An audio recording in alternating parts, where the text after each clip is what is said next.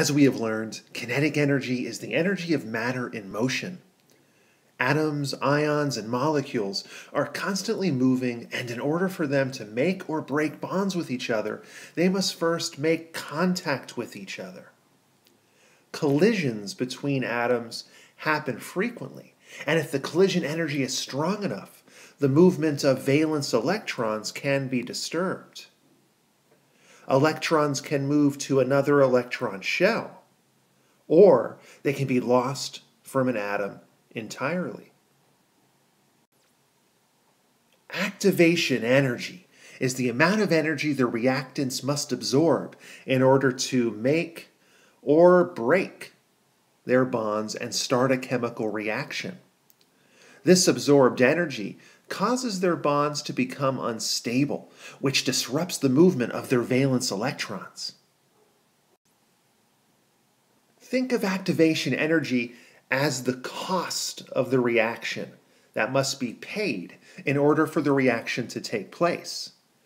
It's like the price of a ticket that you have to pay in order to go see a concert.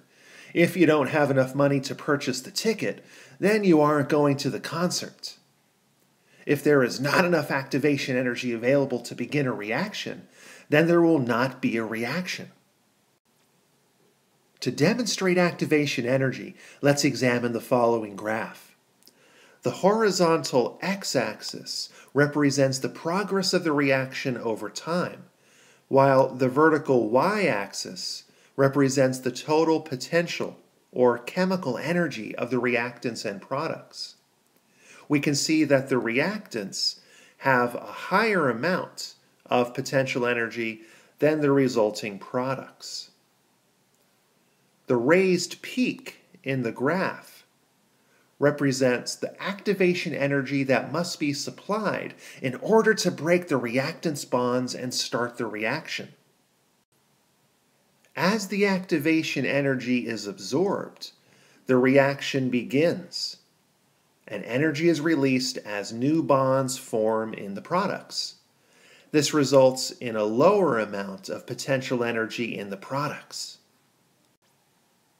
There are two important factors that influence the chances of starting a chemical reaction: concentration and temperature. One way to increase the number of collisions between the atoms of reactants is to increase the concentration of the reactants. The more atoms of the reactants that you have in a small space, such as in a cell or a cellular organelle, the more likely collisions will occur between the atoms. It's similar to people getting on and off a crowded elevator, where contact from the other elevator riders is inevitable. The temperature of a chemical's environment also plays a significant role in starting a chemical reaction. The higher the temperature, the faster the atoms will move, and the more likely a collision will occur between them.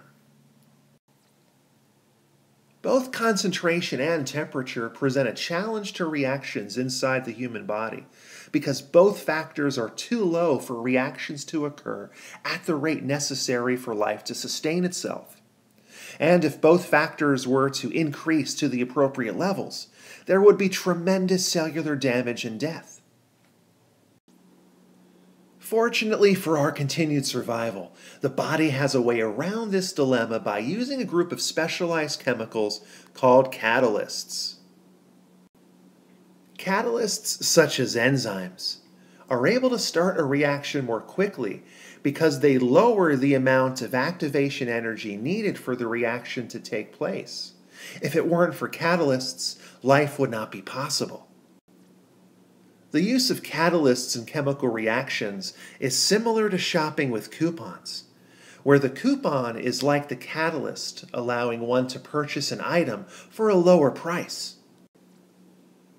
Let's take a look at the earlier graph, but this time with an enzyme catalyst included in the reaction. The blue curve represents the reaction without the enzyme, while the red curve represents the reaction with the enzyme present. we can see that when the enzyme is present, the reaction can start with a lower amount of activation energy. Notice that the difference in total energy between the reactants, called substrates in enzyme catalyzed reactions, and products, is the same with or without the catalyst. The enzyme doesn't lower the energy of the reactants. It just lowers the activation energy needed to get the reaction started. And just because atoms collide with each other doesn't necessarily mean that a reaction will occur. They have to collide together at just the right location on their chemical structures. It's like two jigsaw puzzle pieces that are correctly matched.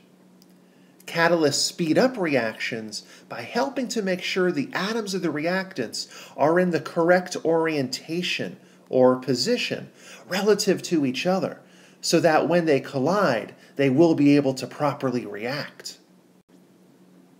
Cells are also energy efficient in their ability to reuse enzymes over and over again without changing their chemical structure. So there's no need to waste energy by continually breaking down and rebuilding new ones. This is like using a discount card each time you go shopping at your local market. You don't have to waste time obtaining a new card every time you visit the store. You can use your card again and again and enjoy the savings on the items you purchase.